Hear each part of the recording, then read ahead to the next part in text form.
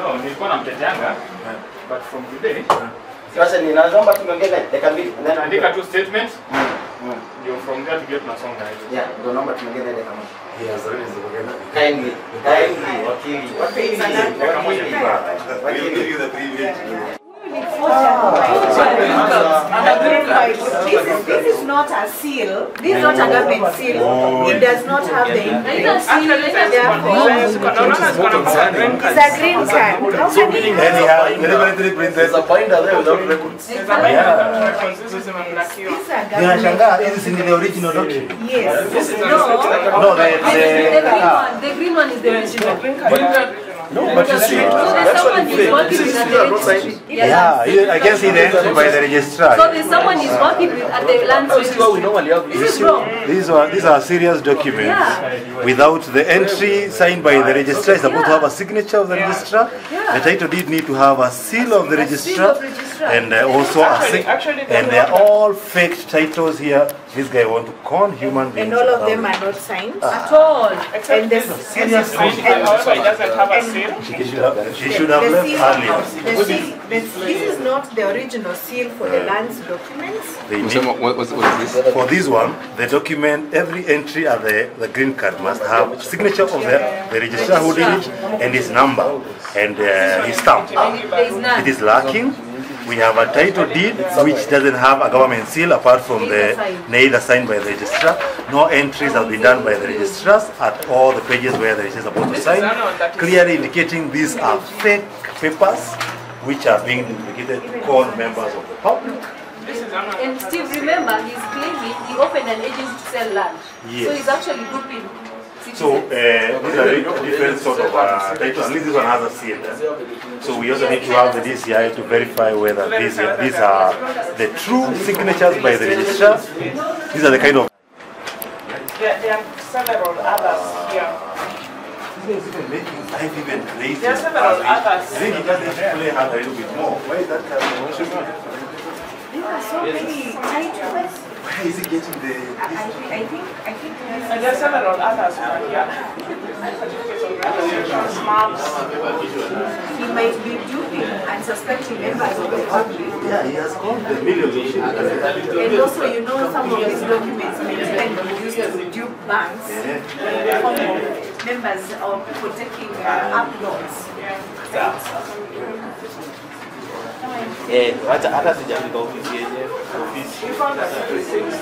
So I think also the land registry should be made aware. We have also seen that they have been transacting with the Kenya Methodist University. And what they have been doing is trying to do a transaction for 160 million for the sale of the property. Oh. Yes, with Kenya Methodist University. This one need to... History in Nakuru should be worried. Very seriously worried. Very, very seriously worried.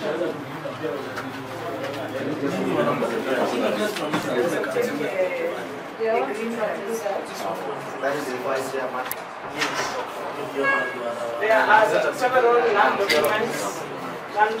documents from the registries. Several of them are in this envelope. Different names of Certificates of registrations for societies.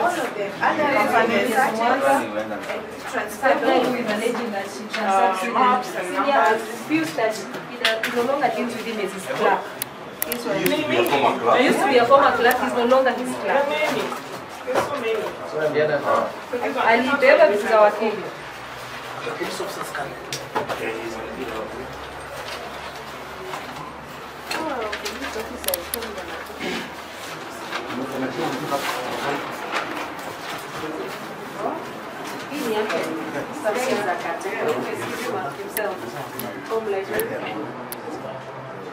is for Umbati again. That's why he was working for the but senior people is no longer his clerk. But now you see, if Umbati is saying that he's not his Clerk. not working with him. Is it a line that he has a missing?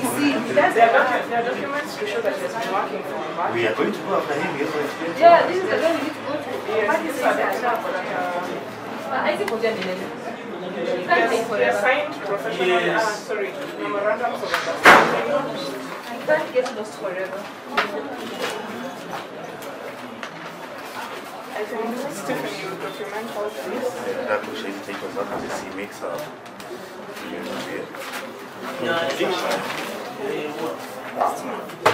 Si unaweza. Members have a right to information. Members have a right to They have a right to They have a right to inform. All these are titles conveyancing that advocates should in all these envelopes. They are in all these and envelopes. these are up to the year 2020. So the young man has been stealing work that should be done by lawyers in Nakuru, Preparing agreements, and we are condemning this work. signing them on behalf of Julius J. Mbati, an unpracticing and unlicensed advocate for the last 3 years, and he is pretending to be Mbati. And these are documents and titles and transactions for up to this year, the year 2024. And I know there are several advocates who have not even done a single conveyance for this year. All this work being done by a masquerader with full titles, transfer documents. Is in origin? These are original titles with transfers, complete with transfer documents. This is for the year 2023, and the parties to whom the transfers are supposed to be done have already signed. Unfortunately, Now this the one's stamp been null and void because Yeah. even the advocate whose side is not him. is not him, number one, and also the advocate does not have a practicing certificate. This Julius, Yes, Julius 5 years. Mbati. The last 5 years. has not taken out a PC for the last 5 years. So we are dealing with issues of compliance. The reason why we are here today in Nakuru County, to clean the system, to ensure that advocates are the ones who are getting this kind of work. You have earlier seen in this office, we have seen titles that have green cards and which are seemingly from the face of the document. The titles do not have the proper seal of the government of Kenya. So we are also suspecting that this young man has been dealing with, is a cartel that has been dealing with fake land titles, unfortunately representing or in favor for unsuspecting members of the public in Nakuru. To be very vigilant, always ensure that you have gone to an advocate who has a practicing certificate, and it is very easy. You just search the name of the advocate in the LSK search engine, put the name, and it is going to tell you whether that advocate has a PC. So members, be vigilant. Tafadhali, do not agree to be represented by an advocate. And also the lands office. It is the high time that the land registrars ensure that any stamp that has been affixed on a transfer document, such as these that we have found. I just want us to report to another. Drawing agreements. No Oye, replacement. Kuna kama hiyo client anakuja anapiga stamp, asemi nani ametransfer, amepiga tu ya kutransfer. Where is he getting that? All of them, na there are many, clients are transferring shares. You wondering whom are they giving to?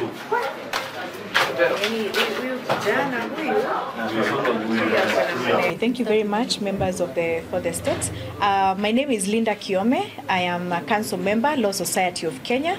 I am also the chairperson of the Practice Standards and Ethics Committee.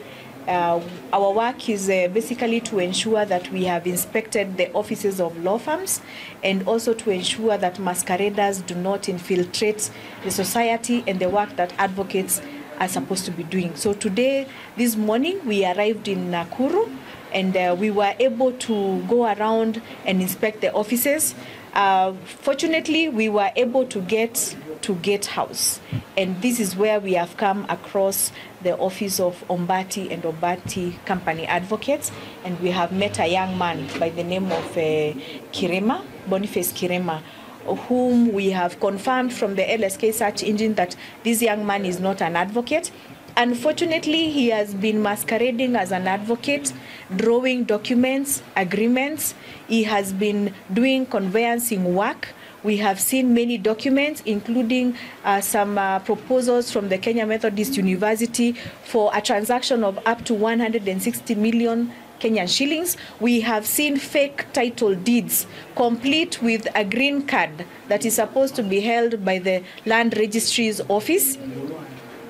And we are perturbed by all the information that we have gotten from this office. We have seen title deeds that are supposedly held in favor of some clients, and more than 100 title deeds are in this office. Some of them have the original seal of the Land Registry.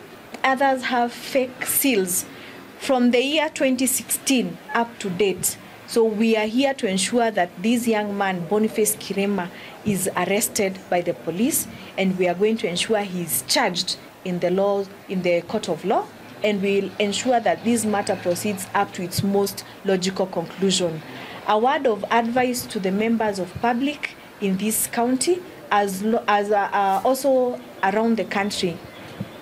The Compliance and Monitoring Unit of the Law Society of Kenya has been going around to ensure that non-suspecting members of the public do not fall prey of such people within the Republic of Kenya.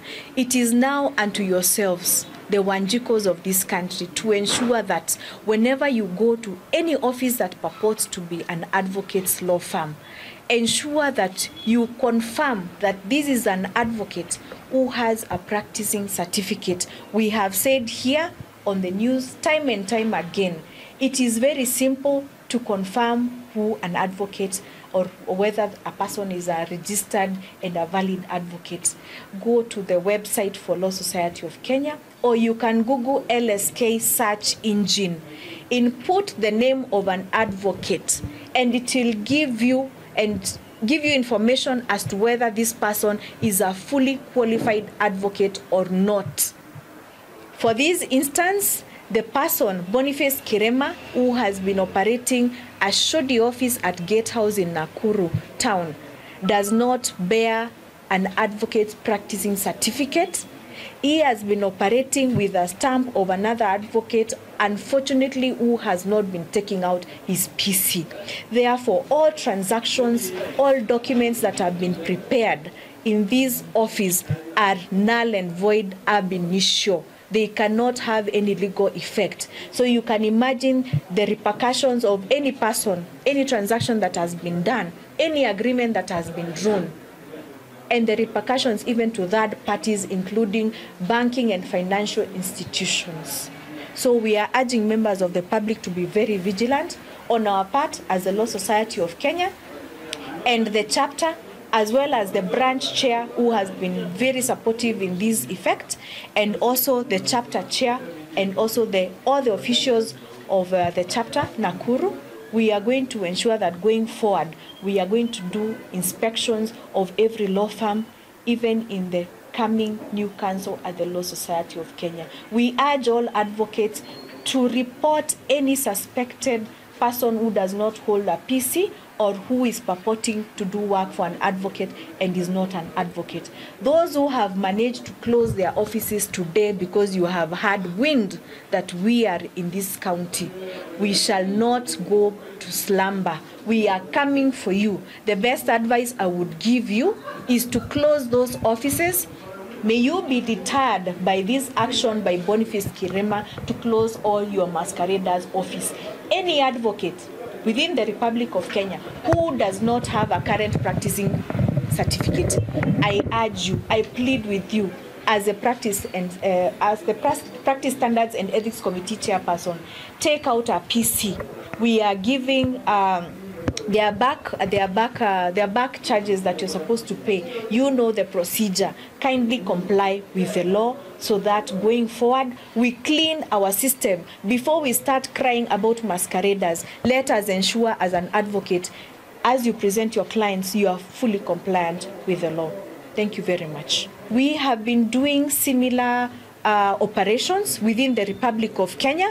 We have been to Western, to Kisumu, to Kakamega, to Siaya. We have been to Malindi, to Kilifi County. We have been to Nairobi, and also we have been to Mount Kenya to Kirinyaga, to Embu, to Chicago. We are going to ensure going forward on a quarterly basis, we are going to ensure that the compliance and monitoring unit has been strengthened and will continue with its operations on a daily basis. We are not going to slumber anymore. We are going to ensure that we protect the practice area and we ensure that advocates are practicing and no money is going to go to masqueraders, and we protect the profession against any masqueraders. We actually have more than 30 since we started these campaigns. We started these campaigns last year in March in Nairobi, and we are geared towards ensuring that we have cleaned out the society, we have cleaned out all the streets of masqueraders. We do not want to encourage persons who have not practiced law to continue infiltrating into the system. Even as we continue with online platform, I urge advocates to always make sure if you are served a document by a new advocate whom you've not worked with before or you're not familiar with, first thing, confirm whether this is an advocate and whether this advocate has taken out a PC and is fully compliant. That is it. Thank you very much. My name is Teresa Ovinya Nicholas. I am a council member at the Nairobi branch, and I'm a member of the Rapid Action Team, that is Team RAT, where we have also been doing this work of safeguarding our practice area by eradicating all masqueraders with vigor and valor. I'm standing here before all members of the public, and more especially members of the Noble Bar, the advocates. As my senior Linda Kiome has spoken, I want to urge members of the profession of advocates, please desist transacting with these masqueraders. This is not the first time we've encountered a masquerader who is alleging to be working with an advocate. Make matters worse, this person has gone ahead to even forge a practicing certificate of the alleged advocate, whom upon calling him to confirm if indeed this is his law firm or establishment, he has denied. Please ensure all your law firms, all your business entities have qualified people to practice. People who can draw pleadings, people who can sign on behalf of you, who are advocates and not secretaries, not clerks, or not just anybody whom you feel like you can put in there. Thank you very much. Let us continue safeguarding our practice because it starts with you as an advocate. Thank you.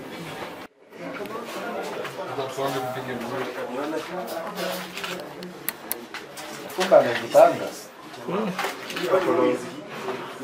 See, this is a 2023 file. Unaona hiyo transaction ya 160 million? Niliona hiyo ya Kemo. 160 million? Yes, Kemo. Kenya Methodist University. Transfer needs?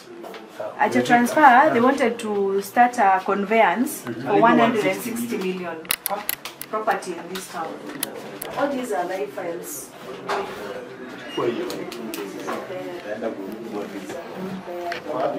Hiyo pesa ni nyingi sana.